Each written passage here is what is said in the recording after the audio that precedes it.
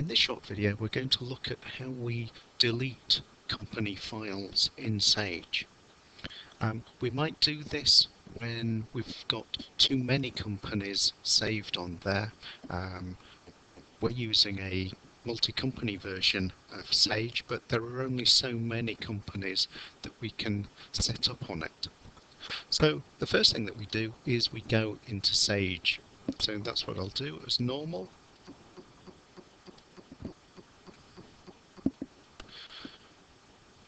And that brings up the list of companies for whom data has been entered into Sage.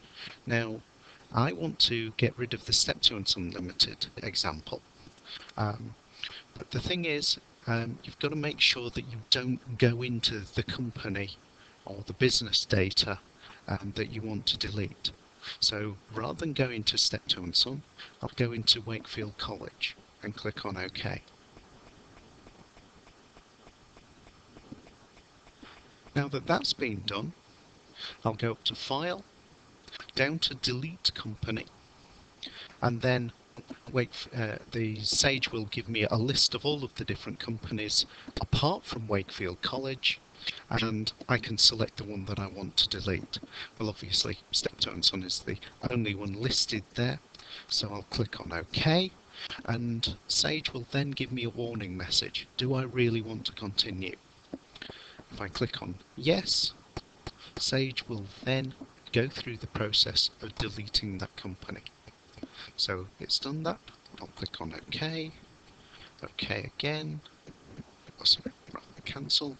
And now if I come out of Sage and go back into Sage,